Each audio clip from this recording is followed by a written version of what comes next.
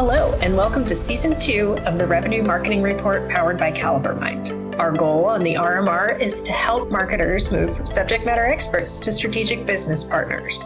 I'm your host, Camela Thompson, and today I'm thrilled to introduce Mike Maynard. Mike, please introduce yourself a little bit. Hi, Camela. Thanks for having me on the podcast. So I'm Mike. I run a B2B agency in the UK. We're what I think people call full service. So we cover a range of things. And we really think about content development and then content distribution as being our goal. So we have to create stuff that's going to engage your audience. And then obviously we have to get that in front of them. And that can be done through a whole range of different ways. So we might create video content, or we might create written content. And then we might, directly send content to people through email, for example, or social, or alternatively, we might be running PR campaigns. So that's kind of our philosophy. We work across Europe. We also do some work outside of Europe as well for some of our more specialized clients.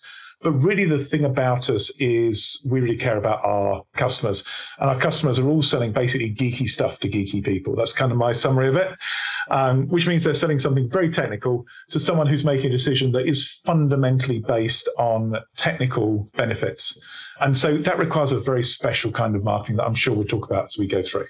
Wonderful. So our topic for today is something that's near and dear to all of us, particularly since 2020, and that is how to reach people now that everybody is remote. So I'm remembering back in the day when I was supporting marketing teams, the primary spend and a lot of our activity was dedicated to these giant trade shows. And for those of you who don't know what a trade show was, it's where people got into a room with other people and we shared the same air and passed viruses like crazy. I think it was called like the crud every time something went around some huge conference.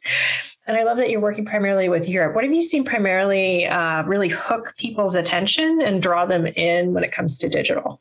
Well, I think absolutely you're right first to say digital, because reaching people at home is very different from reaching people when they're at a physical location that you know. So that physical location could be a trade show, as you mentioned, or it could also be, for example, their place of work, where now, not everybody's going into work and certainly not going into work every day. So sending that classic postal mailer in probably doesn't work as well as it used to. So it's all about digital and finding the digital channels that work for your particular clients. And I'd say that a lot of the challenge is really finding out what data you have. One answer, might easily be, well, we want digital ads. Let's go place ads in trade magazines. Well, if your audience isn't reading those trade magazines, you pick the wrong trade magazine, that's not going to work. And it doesn't really matter whether your audience is at home or in the office. It's not going to work. Equally, you could say, oh, well, okay, forget about that. We're going to send emails to them. If you don't have the email address, then again, you're going to be stuck. So a lot of it is about building a strategy rather than picking a particular tactic. And that strategy is around deciding how you're going to reach people and then how you're going to get that data that you need to reach those people. And to me, that's probably more important than just picking the tactic first off. Yes. And we all know I love data, so we will dig into first-party data shortly. I do, however, want to spend a couple minutes talking through which tactics do and don't work in terms, for example, webinars. We all have Zoom fatigue. We're tired of being on meetings. What are you seeing work and not work? Like the thing that pops into my head is email really dead? Yeah, great question. So we've dismissed Zoom, we've dismissed email, two of the most effective channels for most B2B marketers. And I think, everybody wants to hype things up by saying, email's dead or social's dead or advertising's dead. The reality is different channels do different things. And so what works is basically getting stuff into a channel that's going to be viewed by your audience that they find valuable. Yeah. That's what works. So if you're going to do a webinar and it's just going to be a puffy piece, promoting your product, it's probably going to suck. And it's probably going to actually be worse now than it was 9-10 months ago when people weren't quite so hacked off with all the webinars there are. Yeah. If you create a webinar that is absolutely awesome, that covers exactly what people want to know, it's probably going to be great as long as you tell those people that you want to attend. So I think it's about matching not only the channel, but also the content. And obviously getting the content right in the right channel is important. I mean, inviting people to a 5-minute webinar, probably not a great idea, particularly as, a lot of people turn up late for webinars. But, equally sending an email that's, going to take you 20 minutes to read and you have to scroll through 50 pages. Again, not the right channel, obviously. What you have to do is you have to pick what you're going to send, make sure it's valuable, and then send it through the right channel. And don't imagine that there's a magic bullet. And I think this is one of the things you're kind of hinting is, is there a perfect channel? The answer is no. It absolutely depends on what you're trying to do. And typically, our best campaigns actually don't use one magic channel. They use multiple channels. And that's what works far better than trying to rely on one particular approach. So you might, for example, if you're trying to reach companies that you don't know, you might want to use LinkedIn. You know the company names, you don't know the people. So that's a great way to go reach people at particular companies because you can advertise to individuals with certain job titles or job roles at a particular company. Mm-hmm. Alternatively, if you want to reach your existing customers, that same campaign is probably going to be running far more effectively if you run it through email. So it's about picking the right thing for the right campaign. Oh my gosh. Yay. So as a content marketer at heart, everything you're saying is just resonating so much. So I've always believed in a value-first approach and offering a way to solve a problem that maybe isn't necessary with the product. We had a guest on, Daryl Evans, who really pushed this. And I just love that. So we've had various webinars, and anything that's super product-centric, which we don't do, at least not anymore, never lands well. Mm-hmm. But like you said, if we can bring something valuable, like how to fix your underlying data and get it ready, the nerdy audience that we have, no offense, nerds, because I am one of you, they just love it. And we get a lot of interaction on the webinar itself. And I also like how you were pointing out that if you do anything poorly, it's not going to hit well. It's really all about value first and then executing really well. Would you agree with that? Absolutely. I think, thinking about the value is really important. So, I mean, here's a great example. If you want to reach electronics engineers who are designing with microcontrollers, that's kind of the brains inside all these bits of electronic equipment. The thing to do is go to a trade show, and go to a trade show in Nuremberg in June. It's actually been delayed since February this year. There's a show called Embedded World. It is the best trade show, and you'll reach a huge proportion of the German market there and probably do better than maybe many other channels. You won't reach anybody really who's based in the UK. There might be one or two, but it'll be pretty small. It's mainly a German audience, but absolutely, trade shows still work. But if you go to the trade show, you've got nothing useful to say. You've got nothing to show. The audience doesn't know you. I mean, be prepared to stand around on a booth for 3 days getting very bored. You've really got to think about what value you're adding and why the customers you want to talk to should come onto your booth, and then build a booth around that. And it's not just flashy graphics. It's all about what are you doing to help those visitors to trade show do their job better. Yeah. And I've always thought that if you're going to invest in a trade show, really start putting effort into pitching panel ideas, trying to get eloquent speakers on your team in front of people at the show itself, or at least get a PR strategy that pushes a lot of thought leadership content that might inspire people to come and check things out. I don't think that going there with a well-designed booth is, it's just not enough of a strategy, right? Absolutely. I love that, Camela. And you're obviously an expert on Embedded World in Germany, because actually there's a huge conference part of that show. And if you get in the conference, it makes a massive difference to how you're perceived. And you get to reach the most important people by being in the conference. So, you're absolutely right. But equally, you don't have to do things like that. You can do really simple things. We had a client who went to a trade show, and we said, right, we're going to do an ebook. You've done some blog posts, and they're called Back to Basics. We're going to put it together. We're going to do a book on the basics of power system design. We'll build a book, and you can just hand it out as a gift for people that help them design power systems. And they were like, well, everything's on the blog. It's all free. And to be quite honest, it was a bit white knuckle for us. We were like, we think this is going to work, but, it's all on the blog. It's all free. And it turned out to be a fantastic giveaway. People loved it. And so much so that they did a lot of online promotion of the electronic version of the book afterwards.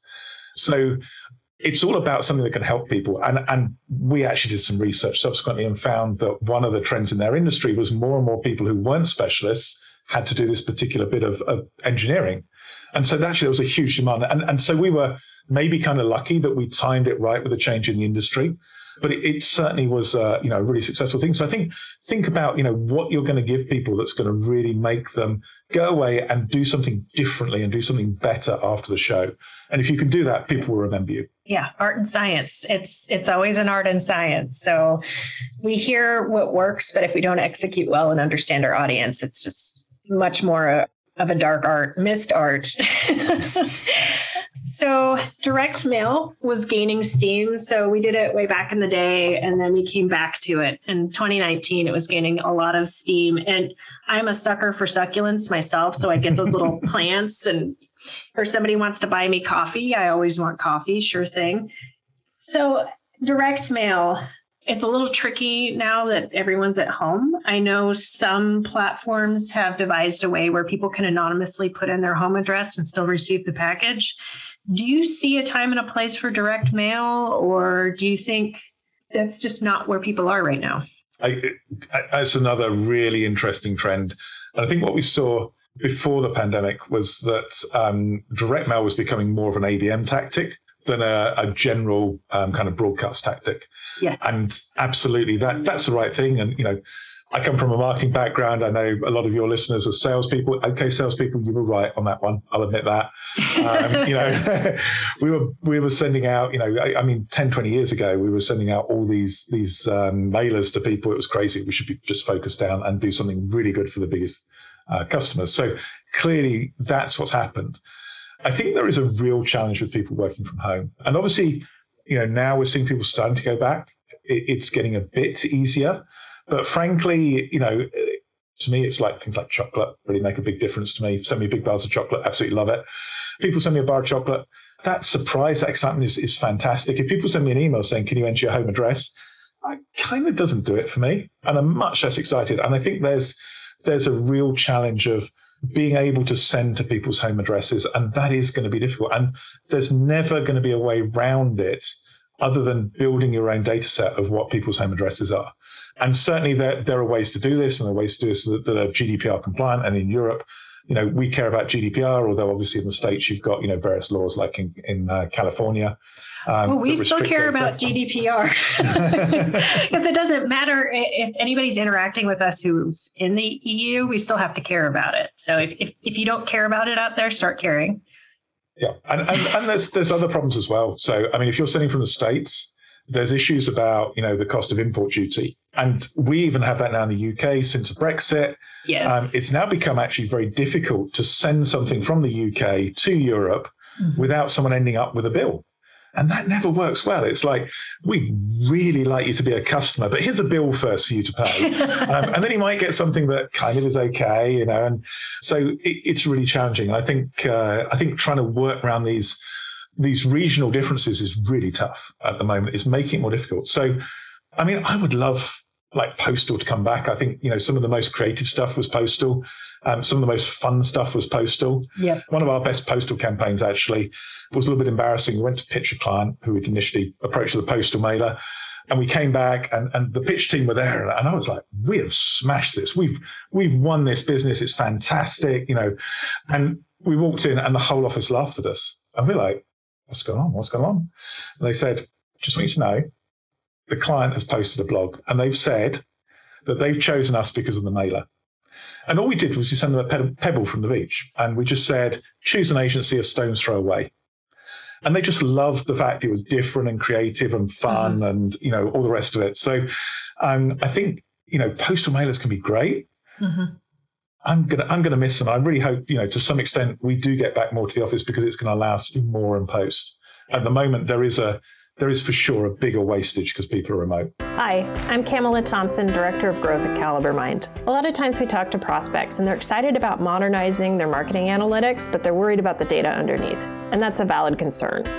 That's why we came up with our Back to Basics Bootcamp to help you address all of the issues that stand in the way of you and insights that actually make sense.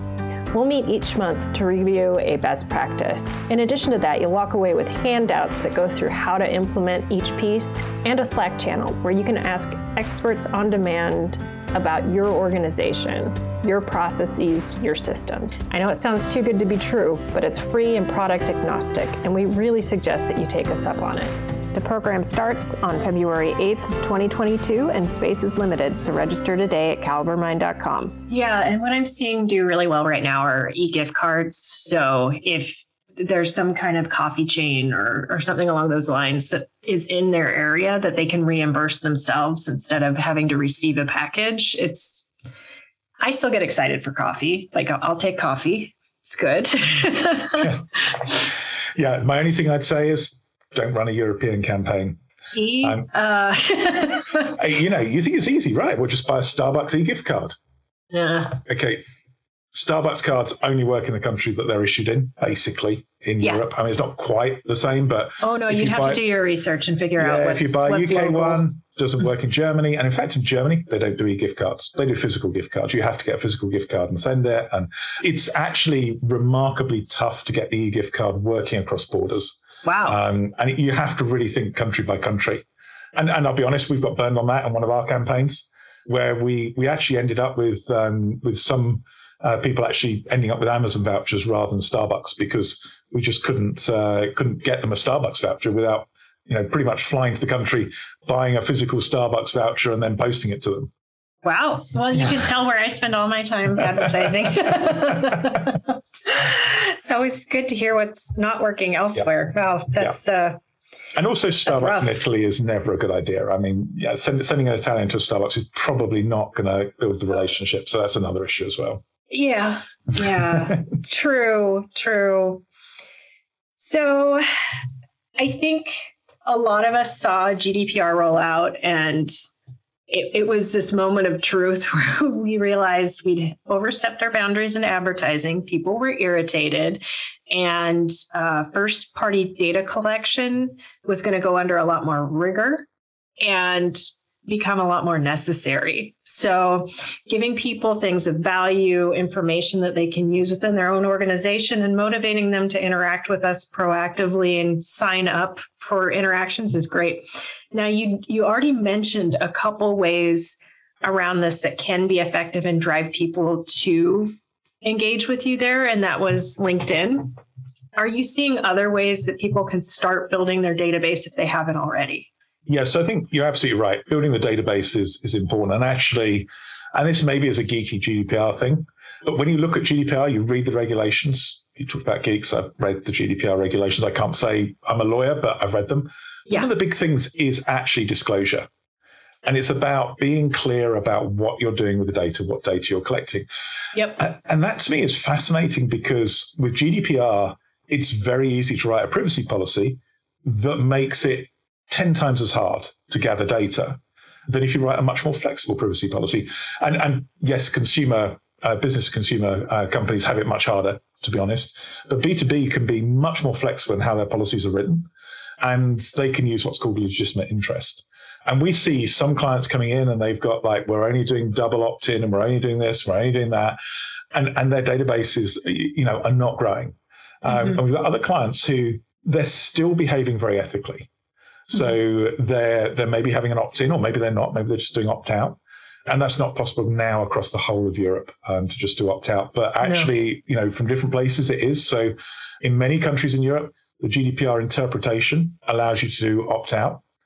They're allowing people to opt out whenever. They're making it clear what they're doing. They're allowing people to go to preference centers, get the data they want, and they're growing their database. And actually, the really interesting thing is the people on their database love the communications. And if we look at our database, we do basically take people off who are not interacting with our emails, but we get somewhere between 40 and 50% open rates on our emails. And frankly, if we don't get 40% open rate, I'm freaking out. I really want more than 50, and we do get 50 on some, more than 50 on some emails. And it's because we're sending things that people care about to the people who care about them. That's it. It's a really simple recipe. And I think what's happened in terms of growing that database is that we're moving away from volume as being the metric. Having a database of 1 million or 2 million or 3 million actually may not be great. Or even, for smaller businesses, 1,000 may be crazy, maybe far too many. The best example I give on volume is if you look at the Napier website, we have thousands of visitors every month to our website. We could take on possibly 2 clients and onboard them and do a really good job of taking them on. So I actually only really care about 2 or 3 visitors a month. I mean, it's great other people are looking, and it's great people are using it as a resource, and it's good we're raising awareness. But actually, the thing that really matters is a very, very small proportion of visitors. And I think it's the same with email databases. If you're mailing 1 million people, but only 10 buy, you only really care about those 10. And I think, the other basically 1 million people are really there for your ego and nothing else. So it's about focusing down on what really matters. And we're seeing more and more people segmenting databases. People have always talked about segmenting, but now actually it's like, let's send it to people who care rather than, oh, let's just split it and say, well, these guys are in the industrial sector, so they'll all get this. It doesn't matter whether it's really relevant or not. I think it's really important to think about what you're doing. And so we are seeing marketing and sales coming closer together. Oh, yeah. And ABM is a huge factor in that, where you're saying, actually, we don't care about 1 million accounts or 100,000 accounts or 10,000 accounts. We care about this number here because that's what's going to move the needle for the business. And I think that's a fascinating trend that applies across a lot of marketing. Yeah, no, it's tough. What I see a lot of times is a lot of companies, startups in the US, a lot of the people on the board have seen this volume model that they've implemented work. And that's you need so many targets, which turn into MQLs, this demand gen waterfall mindset. And it's really hard to convince people when they've come from that volume mindset to switch to quality over quantity and start thinking about, okay, well, how many do I actually need to hit my number? And is it more efficient to just highly target things? So I hear people saying, well, instead of just highly targeting in ABM, let's target a few hundred companies and do something in the middle. And to me, ABM works really well. Like you've been saying this entire time, when it's highly targeted, the messaging is customized to the company and their particular plight. It's a tactic struggle where I'm seeing people struggling to move from that quantity to quality mindset. Are you seeing that too in your neck of the woods, or is it not resonating? I love the way you've talked about that, Camela, because I think people look at the funnel and they assume the conversion rates are fixed in stone. Yes. And actually, it is so much easier often to double a conversion rate than double the number of people coming in the funnel. And typically, if you double the number of people coming in the funnel, you halve the conversion rate anyway. So it's about quality. It's about quality at every stage. So it's not about, just getting the best quality leads. It's about getting the best quality leads and then giving them the best experience, the best journey through. And if you combine those two things, you're going to maximize your conversion rate and you're going to solve a lot of issues. So, one example would be is we actually ended up turning down, I think it was about 9 potential clients in the last quarter of last year.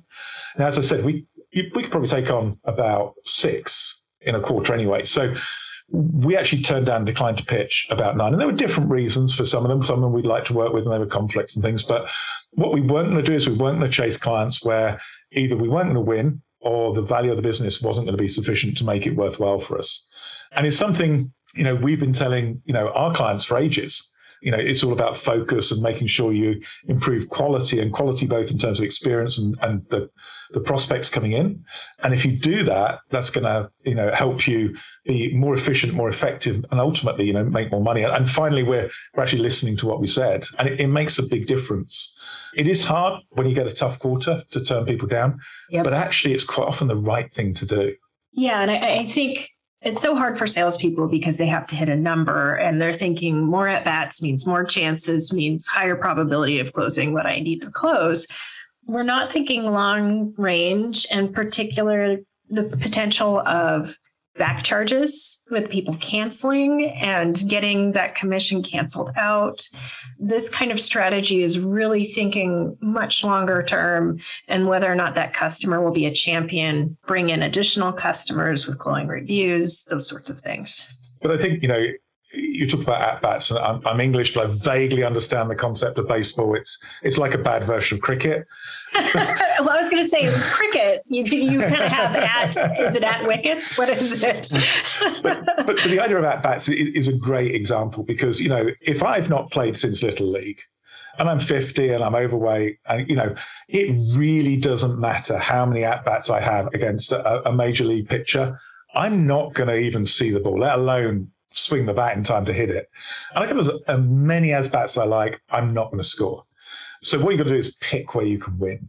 And maybe it's not against the top pitcher, or maybe you get someone in who's better to bat for you, But it's about finding those ways to really identify what causes you to win and then making sure that you actually do things that have a good chance of winning. And it is painful. I totally agree. I've been in sales as well as in marketing. And, it's almost alien to a salesperson to want to turn down an opportunity. But sometimes it's the right thing to do. And I think it's, how do you improve that funnel? How do you improve those conversion rates?